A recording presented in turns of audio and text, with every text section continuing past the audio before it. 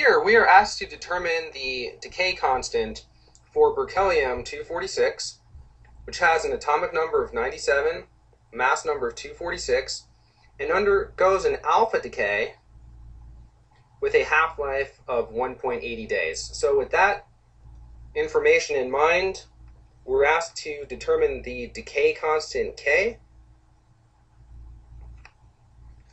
So to be able to solve this problem, we have to first remember the relationship between the amounts that we have at certain times, the decay constant, and the time that has elapsed. And the appropriate equation is an integrated form of a differential equation. The amount at time t is equal to the amount at time 0 times e to the negative k times t, where the decay constant that we're solving for is this k right here, and the t that we want to use is the t1/2, the half-life of 1.80 days, which we'll substitute in here. So the key to solving this problem is to realize that the amount at time t is 1/2 of the amount at time 0 when we're talking about a half-life. That is the definition of a half-life.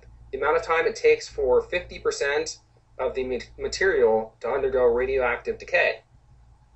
So with that being said, we can say that 1/2 is equal to e to the negative k times 1.80 days, which is our t. Now, taking the natural log of both sides, what we see is that ln of 1/2 is equal to negative k times 1.80 days.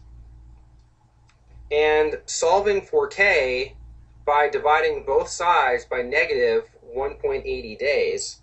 So we're going to take this value here plus the negative, divide both sides by that, and using our calculator, what we determine is that k is equal to 0.385 days to the negative 1, which is our decay constant k that we were looking for.